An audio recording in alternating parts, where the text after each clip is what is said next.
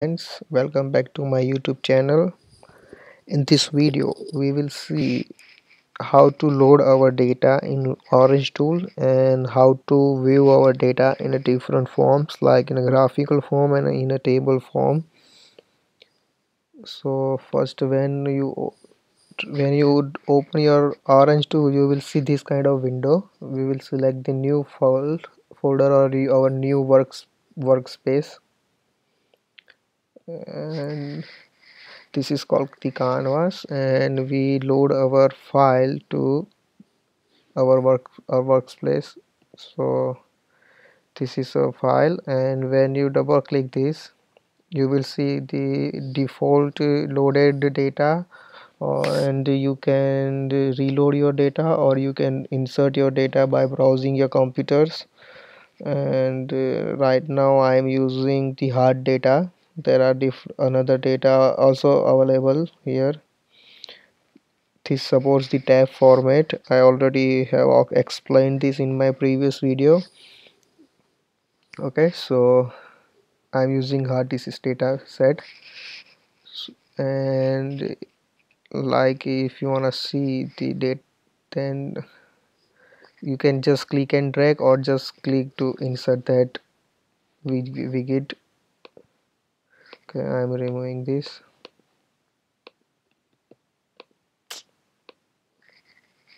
Okay, select your data. I don't know why I'm not able to delete this. Okay, right now I can delete this. Okay, so select your just join this line from one side as a file, and the connection will be to in our database. So here you can see when you put your arrow in that line, it will display that data to data is the connection. And when you double click that data table, you will find your database in a table format. So this is how this hard data set is looks like. And there are two main classes here, okay, which are represented as different colors, and in a number you can see here is a 010101, means there are one class which is labeled as 0 and another class is labeled as 1. Whatever the class label is 1, that is colored as a red, and the 0 class label is colored as a blue. If you want to remove this kind of color representation, then here you can click like remove the means visualize numeric values. And if you want to see the colors, then you can select that visualize numeric values. Okay, color by instant classes means numeric values are represented as a visualization like here in lines, but not by color. So if you want to put your color, then select as a color representation. This is the value, like this is 62 is the age, and the gender and the chest paint. These all are different our data. Now what if you want to see your database in a visualization format, like in a distribution format and in a scatter plot? Okay, I will show you this in two things. Like you just have to select this data, like connect this data like this and this.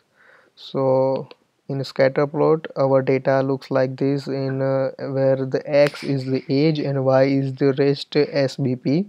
You can change your x and y from here. Like if I want to change to cholesterol to max HR, see, you can see this scatter plot here. And in distribution you can see this kind of here, like here is the x as a max HR and y is a frequency. So for age I can write this. For gender, you can see here male and female with the class labels, like how many male has the class 1 and class 0, how many female has the class 1 and class 0. You can change your x here, and y is the frequency. Okay, So this is how you view your data in Orange tool. There are different options like line plot and the linear projection too. You can just do it by your own, like changing the x, y and z axis here. Okay, so thank you for watching. In my next video we will see how to implement the KNN algorithm, and then the linear regression and the SVM random forest, and then we will see the how to evaluate the our result, like in the form of confusion matrix or in the form of predictions.